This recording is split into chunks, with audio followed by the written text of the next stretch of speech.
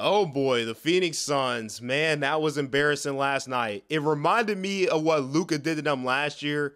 That one was worse, but especially because they were the one seed, and even by deficit, it was worse.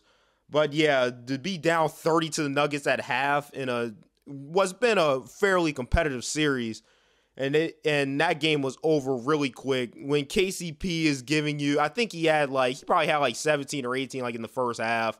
At that point, with the Nuggets playing like that, yeah, like I said, it was a wrap very early on. I'm not going to be like a lot of people who I'm sure will clown the Suns or call people to be fired and all of that. I think we have to kind of put this in reality with the Suns. This wasn't really their year to, I mean, I guess like they always had a chance. So you have Booker and KD always have a chance, but I think their window was more next year because they traded all those guys for KD. And they need another year to kind of fill out the rest of their team. And you've seen it. Like, they needed their Mikal Bridges. They needed their Jay Crowders. They needed all those guys they traded away, their Cam Johnson. They needed those guys. They needed depth for this team that they just didn't have, and it showed all series. With that being said, though, and I did say I'm going to give them a pass. I don't want to clown too much here. I thought they quit. There was a lot of silly turnovers and missed defensive assignments and all that stuff that will cost you a game, make you lose by almost 30. And another thing I will say, I'm going to talk about Kevin Durant here because this is now the second year in a row that he's been turned into an inefficient player in the playoffs in the series that he's lost. So I wonder, is there going to be there already is a narrative going around that he can't win without the Warriors, but is there going to also be a narrative that he's been figured out, that he struggles in the playoffs now? Was that going to start the story, or is it just going to be that he's Kevin Durant and always will be? Because he started 1 for 10 last night. And we look at the Suns, too. They didn't have DeAndre Ayton. They didn't have Chris Paul.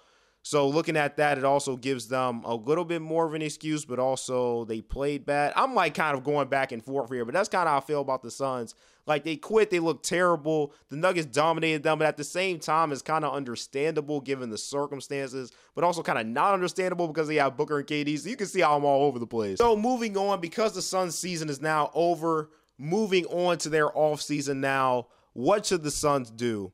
I'm a big fan of Monty Williams. I really would not want to see him get fired, and I think he's one of the best coaches in basketball.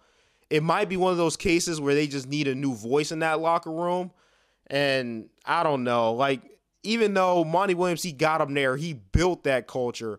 But when you look at how things went with DeAndre Ayton, if they have plans to keep DeAndre Ayton in the future, that might be something they look into.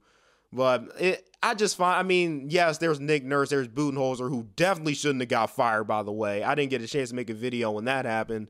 But so they could bring a coach like that in there. But, I mean, you look at what Monty Williams has done to turn around what was a dysfunctional franchise when he got there and turn them into, they went 8-0 in the bubble and almost made the playoffs his first year, and then turn them into the contender that they are now. It would be a shame. I wouldn't want to see that happen. I don't think the Suns should do that. But I think also just for the new voice reason, I would understand it. And then moving on, I also do think it might be time for them to move on from Chris Paul. Their pace was a lot better when Cam Payne was in there, and Cam Payne played well. And they would need to bring another point guard for sure.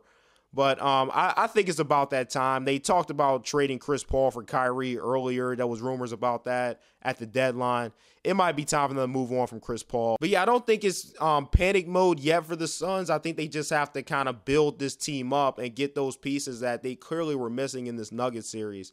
And I think that was kind of the plan all along. It would have been great if they won the title, but ultimately, realistically, they would have needed another year to kind of build around Booker and KD. But yeah, horrible ending for the Suns for the second year in a row is going to leave another bitter taste in their mouths. But I don't think the Suns are in as bad of a spot as people are going to make it out to be these next couple days.